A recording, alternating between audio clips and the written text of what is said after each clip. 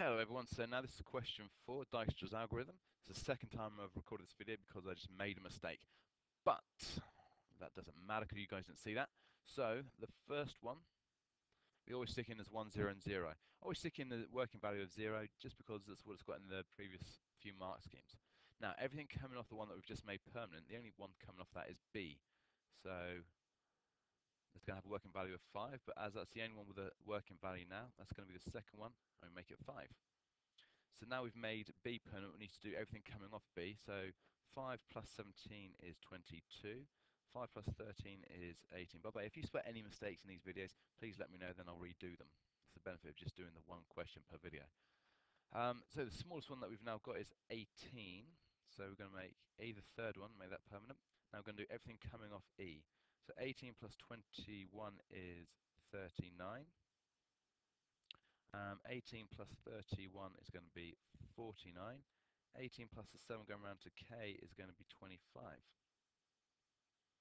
So that's everything coming off E. So now we have a look at the working values, and C is the next smallest, so that's going to be the fourth one at 22. Then we do everything coming off C. So 17 has already been done, that's already been made permanent. So 22 plus 15 is going to be 37. And that's everything coming off C. So now we have a look at the remaining working values, and K is the next smallest, so that's going to be the fifth one. So we're going to make that 25. So 25 plus 17 is going to be 42. 25 plus 23 is going to be 48. 25 plus 15 is going to be 40. And that's everything coming off K. So now we have a look at the working values, and we've got D, we've got G, we've got J, we've got K, and we've got H, all with working values. D is going to be the shortest one, so that's going to be the sixth one. We made that permanent to make 37. So 37 plus 13 is going to be 50 for F. And 37 plus 10 is going to be 47 for G.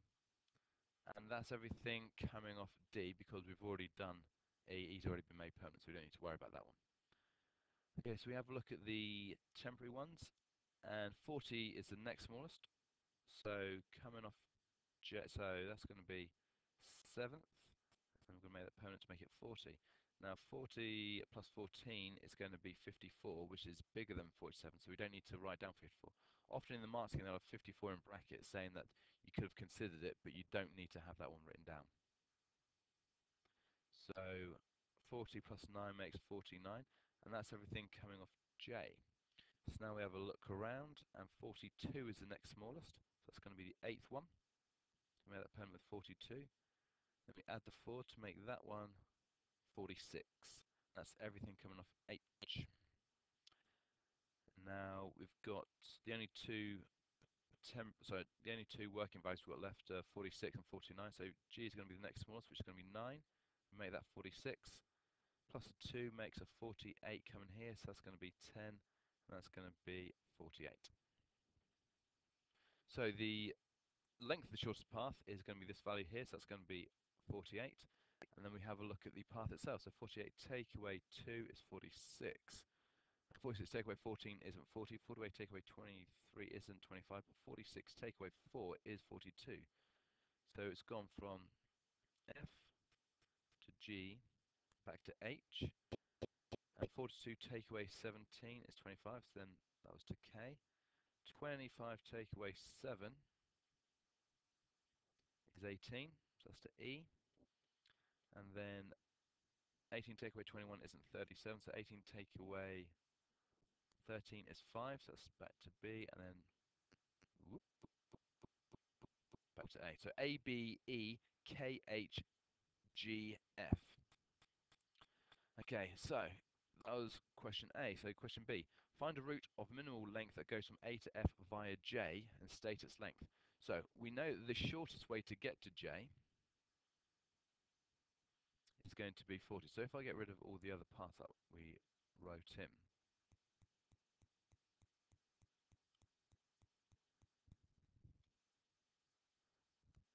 right, so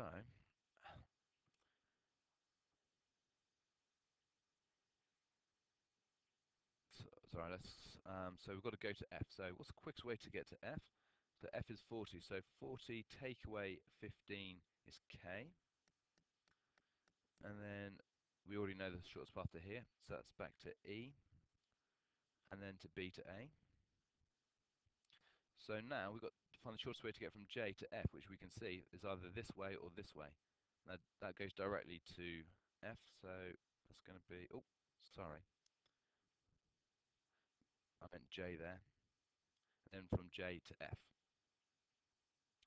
And if we add on 9 onto this, it's going to be 49. So 49 was the shortest way to get from A to F via J. Okay, use Prim's algorithm starting at G to find the minimum spanning tree for the network. So what we're going to do, let's get rid of this. Let's find somewhere else. Yeah, I'll scan it in upside down. So Prim's algorithm starting from G. So the shortest thing coming from G. In fact, if we start off and we do all the points, it sometimes makes it a little bit easier. A, B, especially to C as well. C, D, E, F, G, H, J. I know you don't need to do this and it takes a little bit longer, but I think it's easier to do it so that you don't make any mistakes, just so that you don't miss any loops. Okay, so starting at G, Prim's algorithm, so G to F is the shortest thing we've got. So we write down GF, and what I'm also going to do is write down the weight of it as well, because that will help me with part D. Now the shortest one connected to either G or F, we can see, is that on there? So GH is going to be the next one, and that's going to be 4. Now the shortest one connecting to either F, G or H, looking round, is this one here, I reckon. So F to J, which is 9. Now the shortest way of connecting any of those to anything is G to D, which is 10. Okay, so the shortest thing connecting any of those is, we've got 13 here, but of course we don't use 13 because that would make a loop. 14 would make a loop, but this 15 wouldn't. Either you can choose this 15 or this 15 here. It doesn't matter which one you choose. So I'm going to choose J to K, which is 15. And then the next one I'm going to then choose is this one here. So that's 7. So that's K to E, which is 7. And then E to B is the next one. So that's 13. And then B to A, which is 5.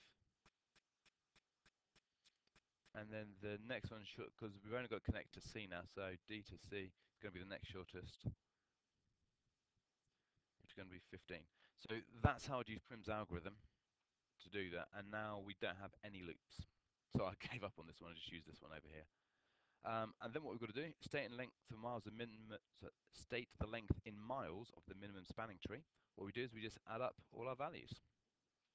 And again, I'm not going to get cocky, I'm going to use a calculator. I'm going to double check my answer. I won't bother pretend to pause the video and then not pausing it. That's 15. And I get 80. Let's just double check my answer.